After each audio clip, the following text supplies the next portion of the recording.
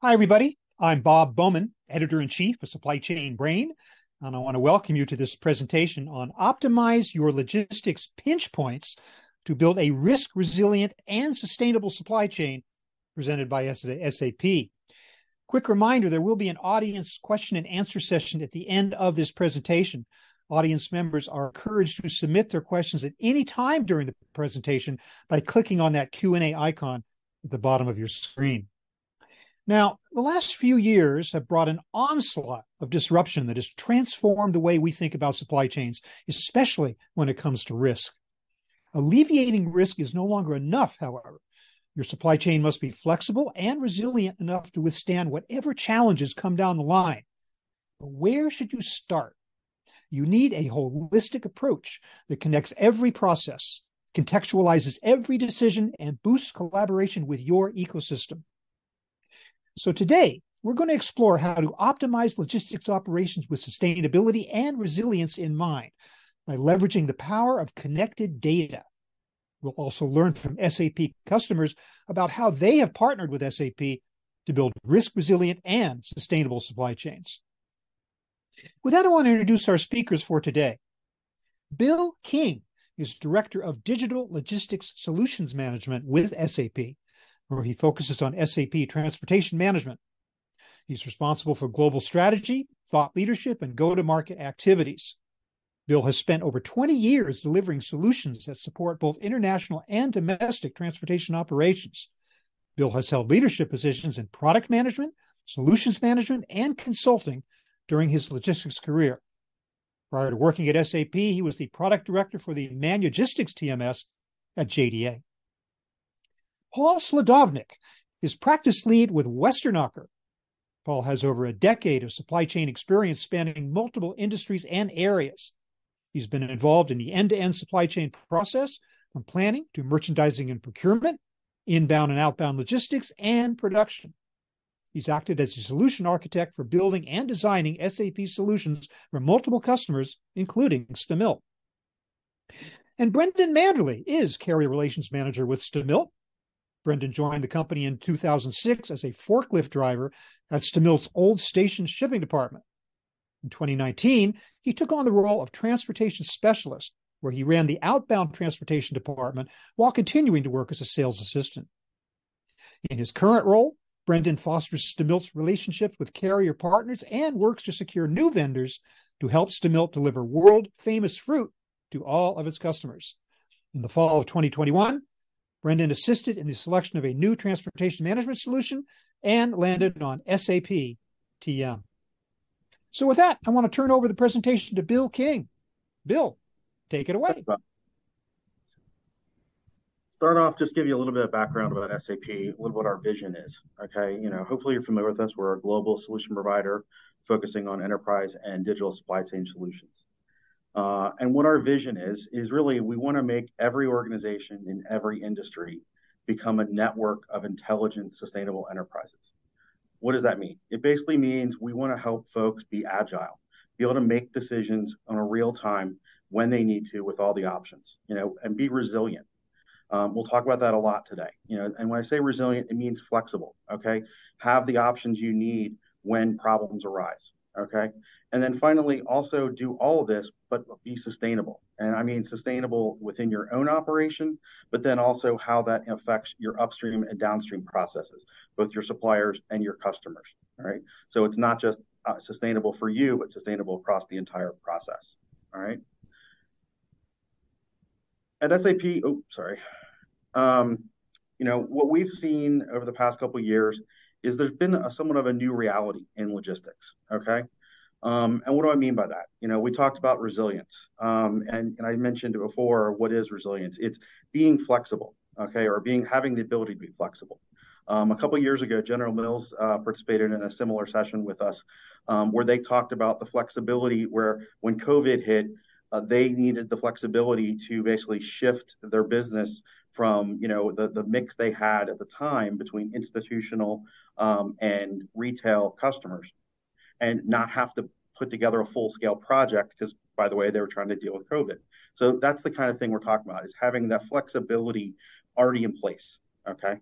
And then we talk about efficiency and logistics 4.0. What we talking about here is basically, you know, making sure my process across the logistics process is, works together. Okay, inner works together. Okay, it doesn't make sense to optimize a sub part of that, like warehousing, if that's just going to make this, like, having a great warehouse plan isn't great if that means you're either having to expedite from a transportation perspective or you're having trucks stacked up in your yard. Okay. And then from a supply chain integrity and transparency perspective, this is making sure I have the information, within logistics available to other parts of the organization, other parts of the process, other stakeholders, when and where they need it. Okay. So whether that's sales, procurement, accounting, what have you. Okay. And then a delightful delivery experience is really, this is okay. How am I making sure I'm getting stuff to the right place, at the right time for the right cost, whether you're using third party or your own fleet. Okay. And then finally, sustainability. We talk about that a lot, and we'll probably talk about it again later today. Excuse me, but this is basically, I talk about it from a logistics perspective. Um, you know, those of us who have worked in logistics, and as Bob said, I've been in transportation for over 20 years, probably closer to 25. I jokingly say, sustainability is kind of the hip new thing now. We were hip before we realized it, before we realized it, but we were doing it because it just made good business sense. But now we're needing to take that sustainability view and not just look from a logistics perspective, but also share that sustainability efforts and benefits to other parts of the organization that may be tracking it, not just from a logistics, but from a corporate wide perspective. So it's broadening our perspective. So those are just some of the new realities we're seeing. And with that, I'm going to hand it over, or Paul, if you wanted to go over your slide. Awesome. Thanks, Bill. Yeah, I just wanted to quickly share who is Westernacher. We might not be as known of a name as SAP, but we've been around for over 50 years, entirely employee owned. I like to call out that we're carbon neutral because as of 2021, we did go carbon neutral. And again, as it relates to logistics, we continue to receive the Diamond Initiative Award from SAP because we like to innovate in this space. Logistics for us looks at everything from the moment we're forecasting a demand plan to that being put into action through the production to actual execution in the warehouse, the yard, the transportation solution, all the way to ultimately figuring out your finances back in ECC. And Brendan? Yeah, here at Stemelt Growers, we're a small independent tree fruit growing, packing, shipping, marketing company based out of Wenatchee, Washington. Been around since 1964. Mostly apples, pears. We're the largest grower of fresh cherries in the U.S. And deliver to big name customers that everybody would recognize all across the U.S.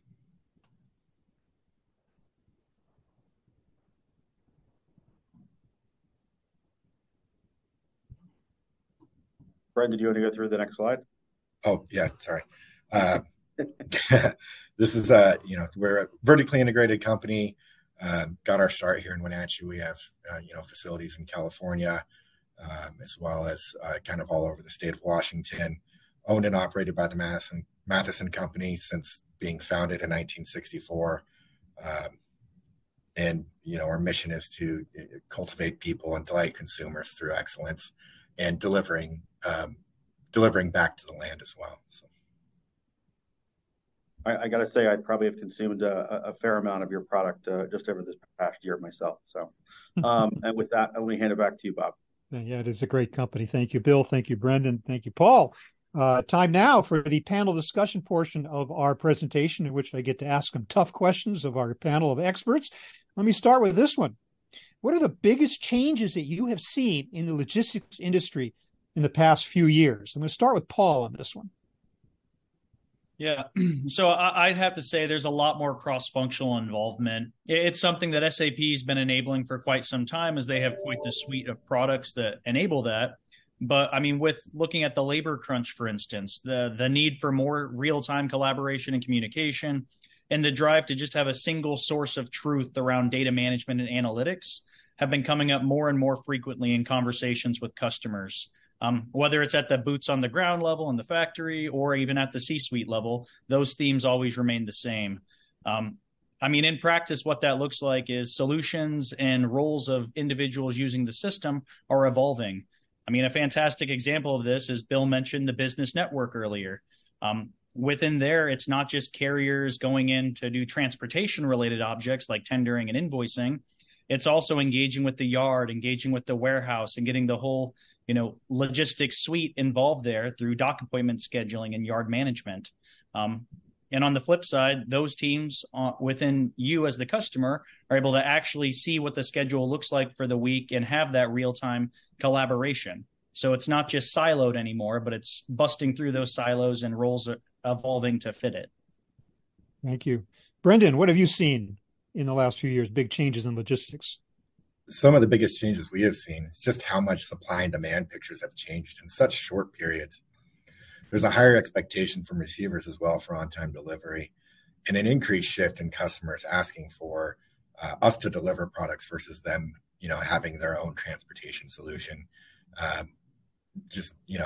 Helps them make sure that we're delivering our best products to them, as well as, they're not having to deal with that leg of their own logistics stuff. And we're managing it already for ourselves as well as other customers. So it's just one more thing off their plate. The very nature of your business means that you're no stranger to the need for excellent logistics, especially a product that depends on freshness, depends on dependability. Yeah, so I can really see how that can be important. Bill, what do you think? Big changes? For me, I'd say there's probably three. The biggest one is visibility, finally catching on. It's one of those things, again, I've been in the space for a long time. We've been using the word visibility for a very long time. But I think with COVID, it was starting to happen before COVID, but COVID really reinforced it where folks needed to see it. Part of it's because, the supply shortages or capacity shortages in terms of, transportation capacity. But basically, it finally catching on and really, getting, folks adopting it, okay, and it becoming something that folks are really embracing. And another one would be, sustainability efforts. As I said, it's become something, transportation folks have worked on for a long time. For us, it just made sense. How do I consolidate better so I have fewer trucks on the road or fewer containers or fewer rail cars? Or from a better routing and optimization, because it just made sense to drive fewer miles, which then meant less gas consumed. But now it's, other parts of the organization. It's being able to not just do what we've always done, but also be able to report on it and share that with other parts of the organization, because you're seeing it more and more, with a lot of companies, a lot of times coming from the top down, like you folks have said, like Paul has said, they're carbon neutral. Folks are actually measuring it. And they're not alone. A lot of folks are doing that. So it's basically, it's not just a buzzword anymore. It's actually becoming a reality. And then probably the third thing that I've seen, and we'll touch on this later, I'm guessing, love to hear Brendan's thoughts on it, is, pre-COVID, spot markets were, a small part of the transportation market. And during COVID, a lot of folks had to move to the spot market a lot more, just because of the reality of the shortage of transportation resources. And at least what I'm seeing now that we're out of COVID is, and knock wood, completely out of it, but the shift hasn't gone completely back. Like, it hasn't swung completely back the other way. A lot of folks are still using spot markets for a little bit more. I'm not saying it's replacing contracts, but it's not the smaller percentage it was pre-COVID. It's maintaining a higher percentage than what it was before. The ups and downs, the unpredictability just make it so difficult. You scramble the spot market to fill in your last minute gaps, and there's all kinds of reasons for it. It's interesting. I'm very interested in this idea of unanticipated consequences or unexpected consequences. Now, COVID itself was a surprise for all of us. But I'm wondering, in the wake of the pandemic, are there any of these changes that you guys are describing to me today that actually surprised you in any way? Brendan? I'm not sure I would say there's a whole lot of surprise there. There's, with the higher on-time delivery expectations, those seem to become forthcoming already. But it definitely felt like some of those changes were accelerated in the wake of the pandemic, kind of speaking back to what Bill said, where some of those shifts already seem to be taking place. They were just moving a lot slower with the pandemic coming on. A lot of those changes that seemed inevitable already just came into, more focus and, you know, becoming more of a reality a lot quicker. Paul, anything catch you by surprise? Yeah, I mean, one of the things I was thinking about was exactly what Bill called out. It used to be the spot market is reserved for when your standard carriers can't do it, but now it's seeming like more and more customers are leaning to the spot market for certain lanes. I think another big one is just this continued scarcity of talent, whether it's with drivers, supply chain professionals, manufacturing experts, you name it. It's had a pretty undeniable impact and caused companies to continue that investment in automation and digitalization. And that seems to be driving a lot of when we get involved nowadays. Got track with what you're seeing, Bill? Yeah. I mean, I kind of stole my own thunder. It's this in terms of spot markets. Saying how they've maintained or kept some weight more than we expected, and then also in some ways the rate at which sustainability has become such a critical topic for a lot of folks. It seemed like it was simmering for a while, and suddenly it's starting to boil up, if you will. Yeah. One of the, if not the only silver lining of crises, such as we've seen in the last few years, is that they always are accompanied by innovation. And I'm wondering, the three of you, what innovations in logistics do you think hold the most promise in the industry in the wake of the experiences that we've had in the last few years and what we're looking at coming up? Paul? Yeah, I think one of the biggest ones that we continue to see even over the last couple of years is just the growing number of partner technologies that help enable that better decision making, whether it's through automated inputs, through visibility of options for the team involved in the actual process. Just some examples might be if you look at your geographical information providers or routing providers, they might not just be mapping, here's the best route, or here's the best route based on historical traffic patterns. To Bill's point around sustainability, now they might consider elevation changes and be proposing, the best carbon path forward to take. I see a lot more of these topics playing out in the sustainability space, the procurement space, and especially the supply chain network space. Mm-hmm. Brendan, what do you think? Innovation. I have a few of these, and some of the best innovations that I see is the advancement of real-time transportation visibility. Bill spoke to that very briefly earlier, and it lends itself into the higher on-time delivery expectations that receivers have on suppliers nowadays, and gives in those gives the receivers in those situations as much advance notice if there's any kind of delay, so that they can shift and source product from elsewhere to cover a short period of time if they need it. If you're going to be a day late, maybe they might need product to cover an extra day, and they're going to have to go source that from somewhere else just to cover themselves in the meantime. Some of the other ones, they're on some questions further down, so I won't get too deep into them, but just, AI and driverless. Well, we'll get to that in a moment. But, yeah. Interesting. Okay. Bill, do you have a take on that? I mean, interesting how innovations arise out of crises, is it not? What are we seeing? Yeah. And I think just piggybacking on what Paul and Brendan both said is the partner solutions, whether it be visibility providers or risk analysis or risk data providers. So it's folks that really have and the ease with which we can now connect to them. That's one of the other things is they may have been there already pre-crisis, but it's now easier to connect with them and get that data, and then also share that data across the ecosystem. There was a study years ago talking about how transportation or logistics has information that I think it was like 8 or so other parts of an organization need. It's a lot easier to get that information now in terms of real-time visibility, and then sharing it with other parts or other stakeholders. dream of decades, real-time visibility. We've been talking about that for so long, and maybe it just did take these recent events in order to make that an actual reality.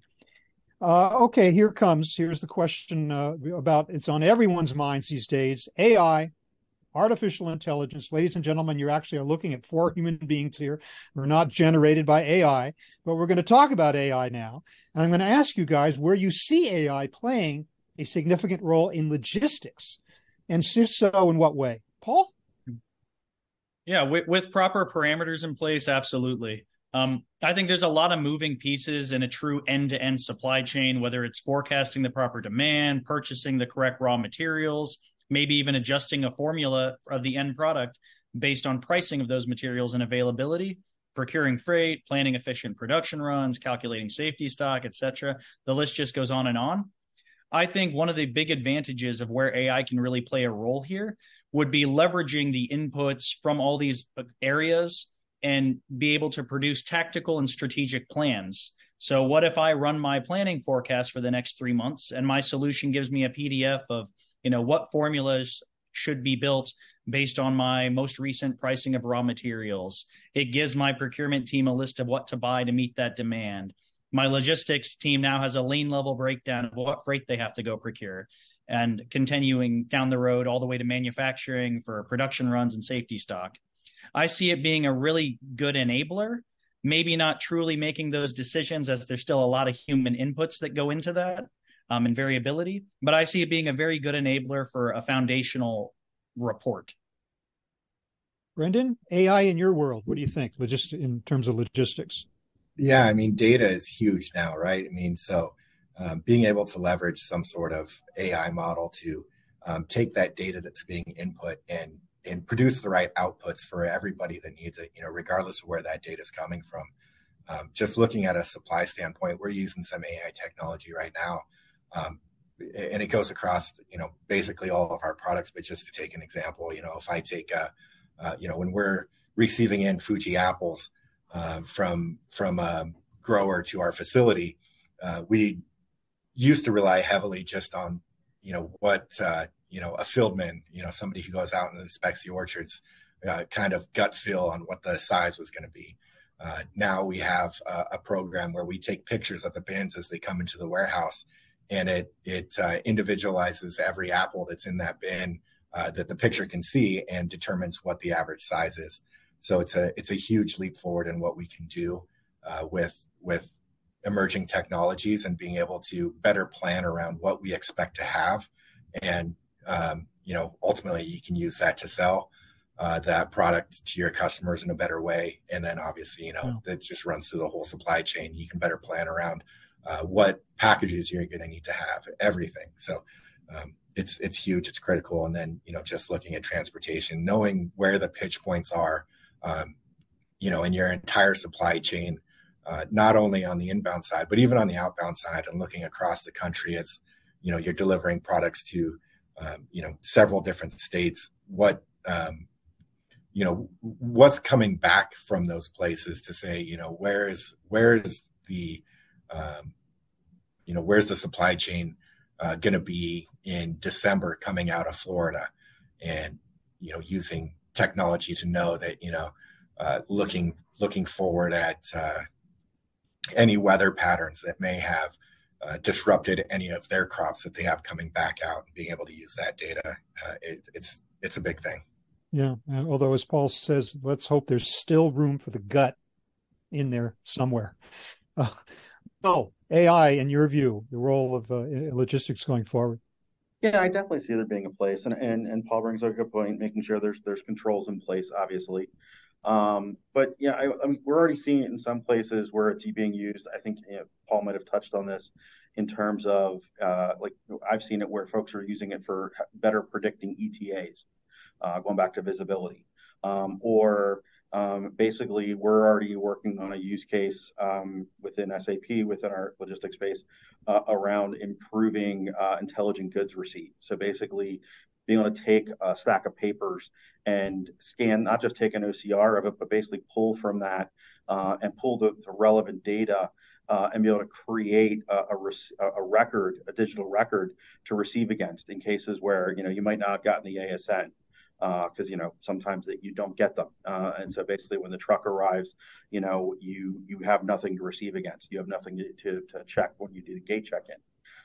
To basically have a system where it facilitates the process instead of just taking a scan and then having to key things in manually, but use generative AI, to pull the specific data to create those records that you can then facilitate that process. And it just from a labor savings, it's pretty significant in terms of maybe an hour to go through a stack of papers to only a few minutes. Okay, so then there's the benefit from a labor saving. There's a benefit from congestion on your dock or in your yard, and then potentially even the benefit of what if you're a real-time manufacturing and you might have had a line down because the truck was stuck in the middle of the yard.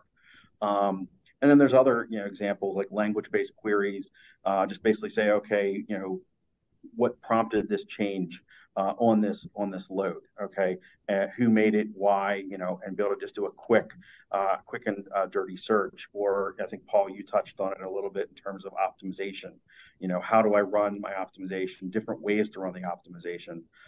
So there's a number of things, and this is just the tip of the iceberg. This is kind of off the top of the head.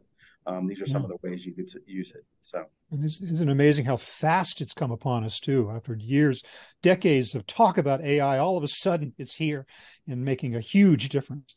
Now, of course, the other big word we can't escape, and it's already been mentioned here today, and that is sustainability. We heard a little bit from Brendan about your own net zero aspirations and accomplishments, which is great. But I'd like to ask how this recently increased focus on sustainability. We have environmental, we have social, we have governance, but it's a huge deal now. How has that impacted your business? Paul, give us a perspective. Yeah, so I guess pre-pandemic, it was much less of a conversation that popped up whenever we were talking to customers. Now, whenever we go on site, they're wanting to hear about how can this tie back to the green line, my green ledger.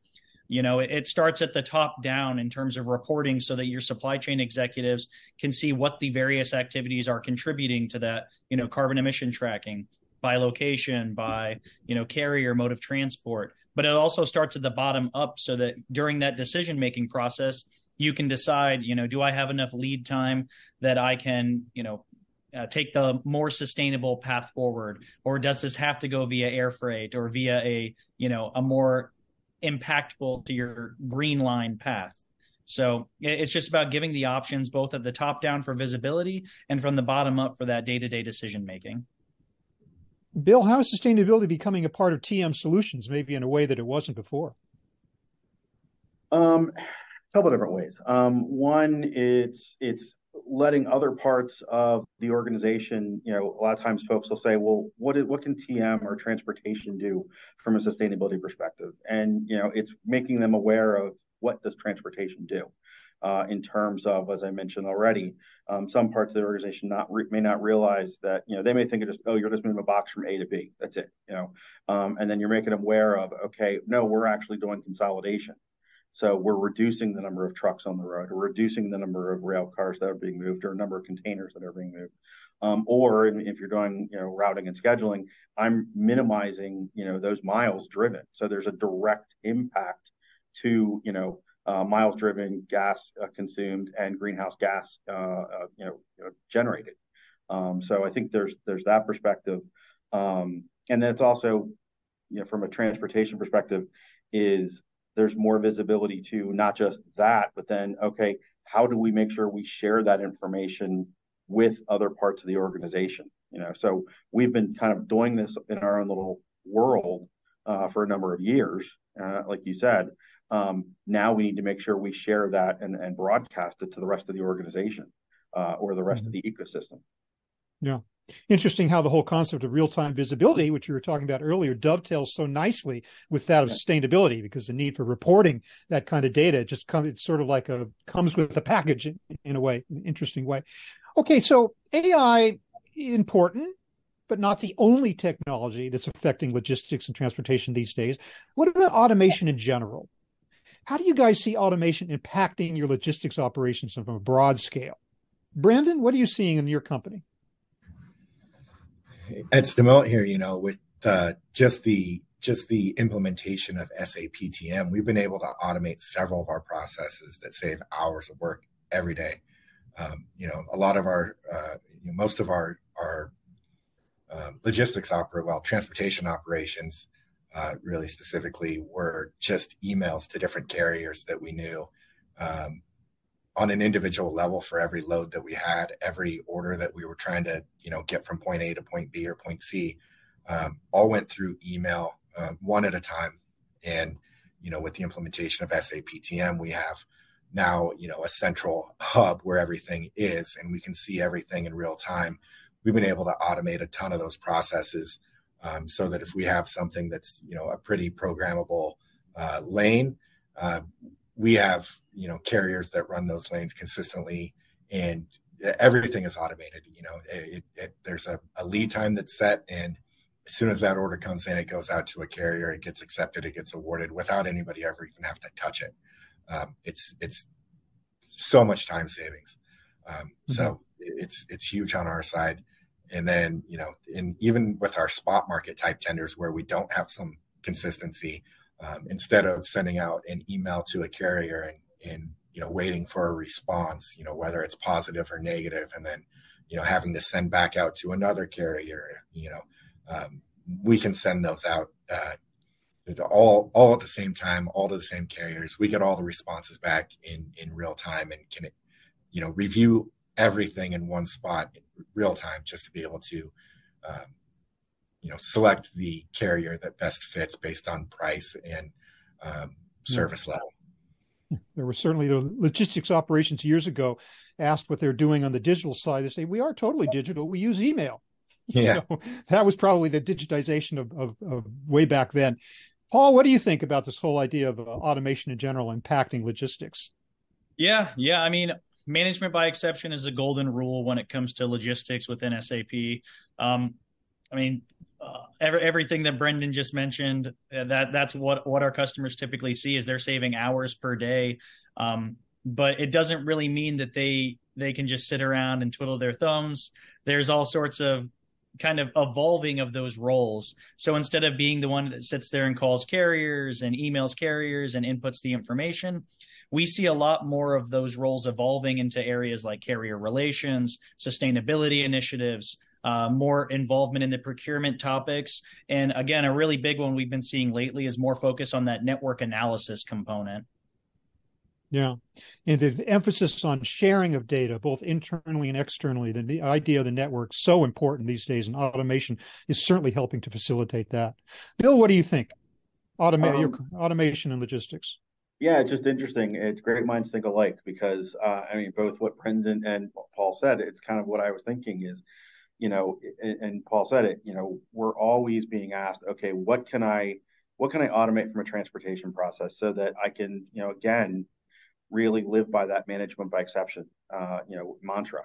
So basically, I don't have to do grunt work where it's, basically it's a, not even the email, but it's basically really simple. It's okay. I know how do I set it up where I basically, as much as possible, have stuff either go, what we call zero click or touchless, where nobody goes through it, or okay, maybe that isn't the possibility all the time, but okay, what about even automating exceptions? How do I manage the handling exceptions? So even within the exceptions, there could be some, how can I look at them and maybe even use, automation or use AI or machine learning or something like that to basically say, of these exceptions, even within that, 100 exceptions, we'll say 20 of them you could automate, because it's basically, something that consistently happens or something like that, whether it be a bad invoice or something like that, their transposed number or something like that.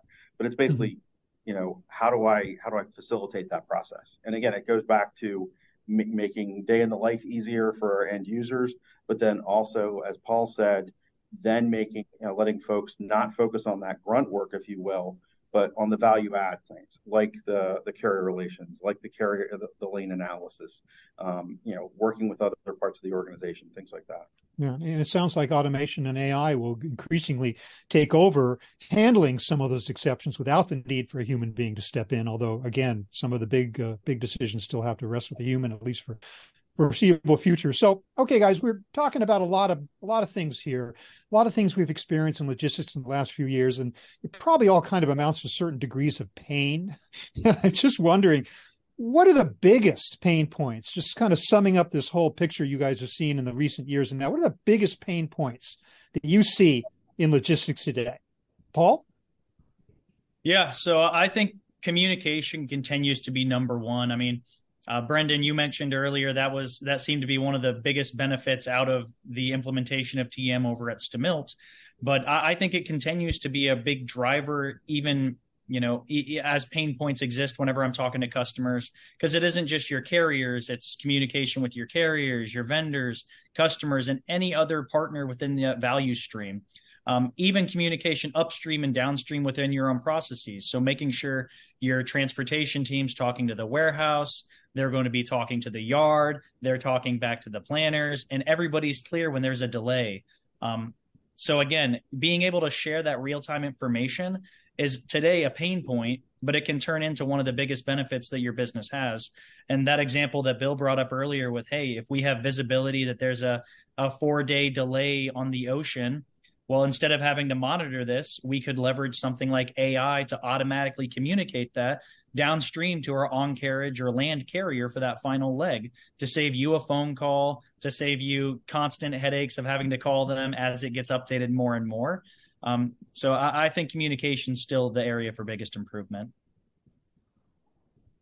What do you think, Brendan? Pain points. Yeah, I mean, as Paul said, communication is a big one. It's one of the biggest things that I've seen as I've taken on this larger role within transportation. It is the number one pain point we have between Stamilt and our customers on the receiving end. And then, just leading into the other things that I see from my standpoint is, just the narrowing of lead time, as well as just shift to more frequent, smaller shipments. Those are huge on us from a transportation standpoint. Customers are trying to keep their freshness up, and especially with a product such as Stamilt, where it's a perishable goods that's, we can't just hold an inventory forever.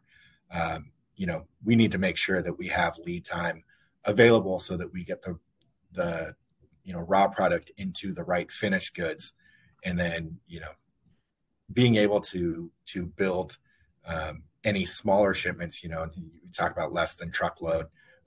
We always prefer a full truckload if we can get it, but, we get a lot of those less than truckload shipments.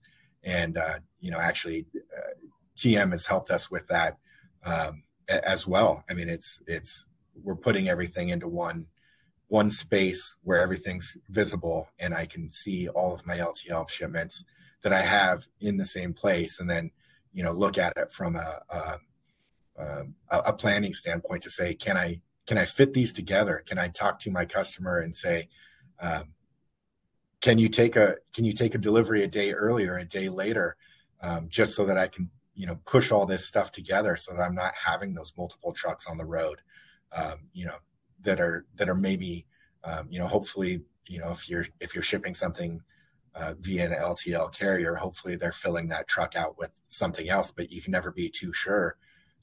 You never want any empty space on a truck. That's just, lost dollars for the carrier. And it's, just wasted space that is, not being utilized. So, yeah. Bill, where are SAP's users hurting the most?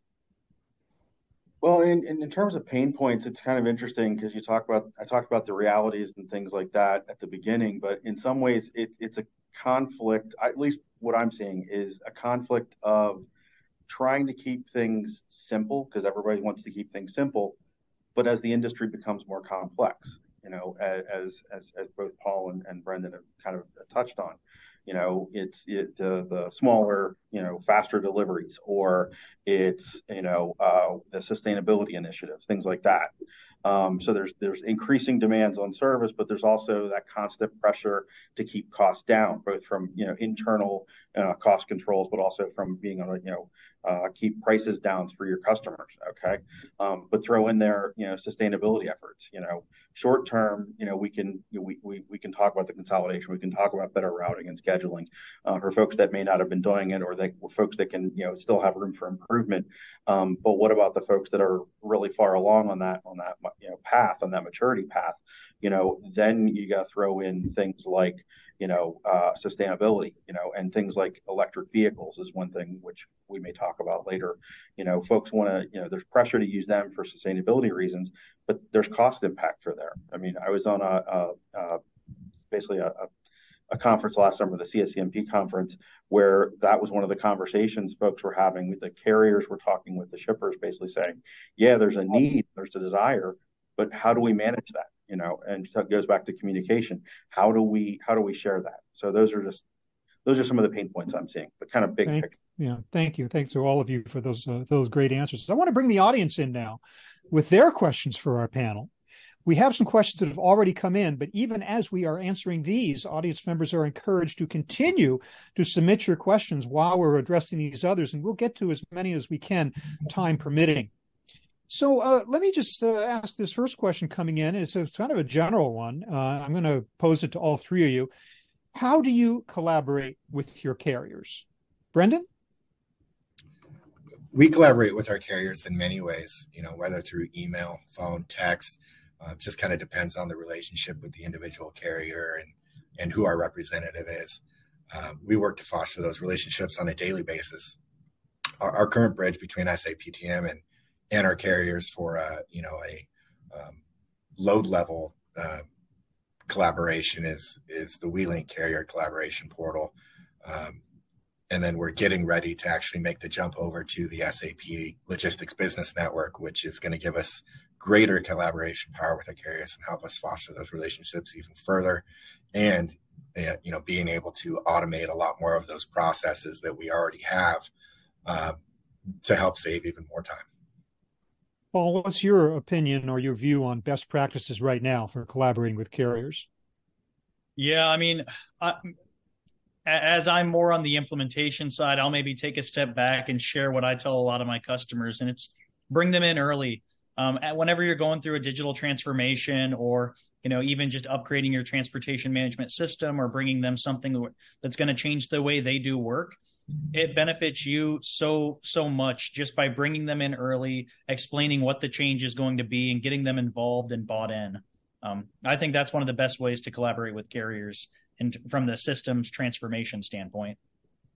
Certainly, as capacity constrains and tightens, as it does in kind of a seesaw sort of way, it's important to be that so-called shipper of choice, when that is a good way to get a carrier on your side, to involve them in collaboration as opposed to just a transactional relationship. Bill, what is your view on some good ways that carrier collaboration can happen today? Well, I mean, for us, what we need to do is we need to make sure we provide the multiple options for folks. Okay. I'm amazed still the number of folks that, for some folks that, a collaboration portal is cutting edge technology. But and that's one way, but then there's also B2B. How do you, communicate with or collaborate with them? And B2B can be multiple things. It could be, traditional EDI, which I think everybody, the forecast of EDI's death was a little premature, I think, because I think it's going to be here for quite some time. And then, but then also being, API, that's one of the things where, a lot of folks have said, let's go with API, and it's kind of the next gen, if you will. But kind of what Paul said, bring those carriers in early to make sure they're aware of it, so that they could potentially transition from the older EDI technology to the more flexible, newer API technology. Anybody else got a perspective? I guess we pretty much covered the collaboration side of things. Okay, here's an audience question coming in. What has been your biggest failure you've had to date when it comes to implementing automation, and what have you learned from it? Don't worry, it won't get out to anybody. You can tell us. What do you think? Who wants to start with that? Maybe we go. I'll jump in there. Okay. One of our biggest failures is just making sure that you're doing things the right way and making sure that you follow through all processes from start to finish. One of the things that hurt us a little bit when we went live with SAP TM was just following through the processes all the way to the finish. And part of that was just not having enough time built in for the follow through. When you're working with transportation carriers, you're hiring a truck, anywhere from 3 to 5 days before your shipment takes place, trying to realize that expense. And then, they're coming in to pick it up. It's delivering 5 to 6 days later. They're sending you an invoice 5 to 6 days after that. You're finally processing that invoice 2 to 3 weeks after the initial transaction went live, and being able to follow through that process from start to finish. You need to have time to make sure that you're following it all the way, and making sure that all of those processes are being considered and working properly before you go live. It took us a little while to catch up with that after we went live. So, Paul, where do you see Murphy's Law coming in? Where have you seen failures in your experience that kind of popped up unexpectedly? Yeah, so with automation, again, whatever tool you're using, you can typically automate anything, but sometimes it can become a feat of over-engineering. You can put too many parameters or guardrails in place, and the time and effort to get something stood up just to automate it might be, 5 minutes of time savings a week. So we try to push back on customers when they're asking for heavy, unnecessary automation for the 1% of processes. But that's typically where I see customers start to stumble, is when it's trying to automate for the 1% scenarios. Great, thank you, Bill. You're nodding. Is that pretty much your perception as well? Think of experiences also that that one building something for the 1% is something I definitely can relate to, where you need to really focus on the bigger percentages. The other ones I've seen are make sure, and I think it probably kind of might be just a variation of what Paul said, but basically, yes, you may have had an idea for automation. It may be something you did in the past or you thought would be a good idea. Really evaluate it and what the impact would be, because sometimes just because you think it's a good idea, look at the longer term impact, because I've seen folks automate things that ultimately cost them a lot of money, because it was something they thought they had to do. And I don't know if Paul and Brendan had this experience, but as part of their initial projects. But I know back when I used to implement from an automation perspective, getting those email alerts about a late shipment or something like that, making sure you really want to get that you have that threshold set the right way. Because I remember folks saying they wanted to get an email for every single possible exception. And usually after, if you didn't, and worst case was that they said, oh, I don't need to test it.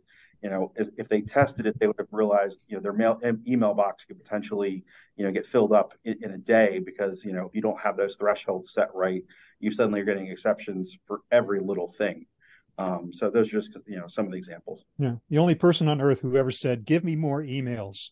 Yeah, exactly. Okay. Here's a good audience question. At my company, this questioner says, we are currently building and developing an internal application that sits on top of our core systems to be essentially the primary control for users. However, we are seeing the smarter we make the product, the dumber people get. In your opinion, what is the best way to combat that?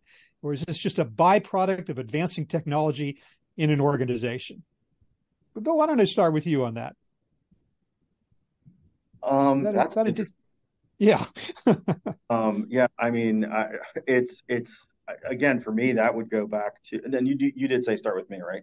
Yeah, I did. Okay, 1 minute. I'm sorry. I apologize for that, but go ahead. No problem. I just didn't want to jump on top of Paul's answer, but to me, that's really, you need to look at the design then and try and figure out, okay, what are you trying to accomplish? And I'm still floored by the, it's the smarter we make it, the dumber,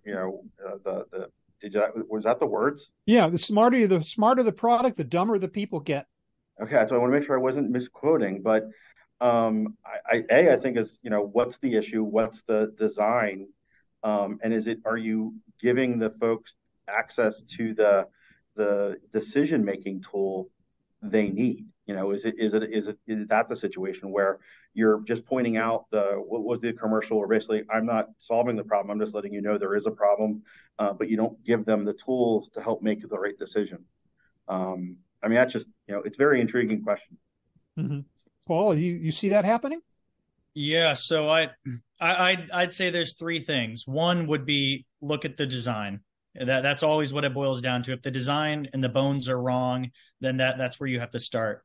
The second thing is if it's a UI or process change, that really boils down to change management and making sure that the team's being enabled on what the new processes are, what the exact path to follow is, and that they've been properly trained on it. And the third topic that always comes up with this is more around the automation component. If you're automating and making their lives easier, I would say that I don't want to say, it makes them dumber, enables people to be dumber, but people naturally want to do meaningful work. So if they're able to branch out and go into an area that allows them to focus more on improving efficiencies or problem solving for, what isn't automated, I'd say that's a route that we push customers to take. Thank you. Let's try to get a couple more questions in before we run out of time. The questioner says, what hidden KPIs, key performance indicators, do you consider most essential for measuring performance and effectiveness? Brendan, you got KPIs you're looking at? Or hidden KPIs in this question. I don't know what that means. We're always kind of looking at those KPIs and seeing what can we improve. And some of the hidden ones we're trying to look at is just efficiency. Obviously that's not a huge hidden one, but there are hidden efficiencies, that you try and look at, and being able just to, I think, the most hidden part in my world is being able to measure those hidden KPIs effectively, whether it's, on-time delivery percentage, or which is a huge focus, or the miles driven, the best route, being able to consolidate the routes planning and all of that stuff. Mm-hmm. Okay. We were talking about interacting. We were talking about sharing of information. We were talking about networking. This question about how does your logistics team interact with other parts of your company? And I guess I would, again, start with Brendan on that one. Let's assume that they do. How does your logistics team interact with other parts of your company? We're a vertically integrated company. So, every different section interacts with every different department. With transportation, we're extremely integrated with our sales team. They need to know that we can perform properly. Ultimately, they're the ones that are responsible and back to their individual customers, and we want to perform for them. We also need to know what they have going on in their own world so that we can do our best to try and forecast what our needs are going to be for transportation down the road. Is it going to be a big crop? Is it going to be a small crop? How much are we selling to, New York versus Florida? And what time of year is that going to come in so that we can try and forecast our best to make sure that we're hiring the right carriers for those lanes at the right times of year. Yeah. Well, you know what? Unfortunately, I hate to say this, but we are just about out of time. We have a number of other questions, which I'm sure our panelists would be happy to answer offline. But let's make time for one final question, which I'm going to direct to all members of the panel. And here it is. Based on your experience in digitizing and transforming your logistics processes, what advice do you have for others who wish to follow your lead and achieve similarly positive results? Brendan? The best advice I have for anybody looking at digital transformation is just to take your time. Make sure any solution that you are looking at fits your needs for your company, and make sure whoever's building that system for you understands the needs that you put forth. Paul? Yeah. So for me, it all starts with change management at that executive level. Your leadership team needs to be visibly involved in the project and show some type of ownership, whether it's on the weekly, biweekly, or even monthly level. Bill, your advice. Yeah, I would say look at what you want to do going forward. Okay. Identify the areas where you want to, but also can improve. Don't just pave over the ox cart. Like I think we've talked about already. Don't just because you were doing it before doesn't mean you have to keep doing it, going forward. And when you look forward, you try and look, be somewhat bold. Look beyond current, limitations or current processes, so that you build something that's quote unquote future proof, that you can grow into, or that gives you the flexibility, as your organization may change or hopefully at least grow. So give yourself that flexibility. I'm going to take away that great metaphor. Paved over ox cart is the epitome of uselessness. Thank you so much for that, Bill. Thanks to all of you for a great presentation. Bill King, Paul Sladovnik, and Brendan Manderley. That was fantastic. Audience, thank you also for your attendance and your great questions. I want to draw your attention to some very valuable assets as a follow-up to our discussion today. Here's several white papers from SAP, one on building speed into supply chain logistics, another on logistics in the intelligent enterprise, and another on supporting a resilient and sustainable, we talked about that today, supply chain with digital logistics technology.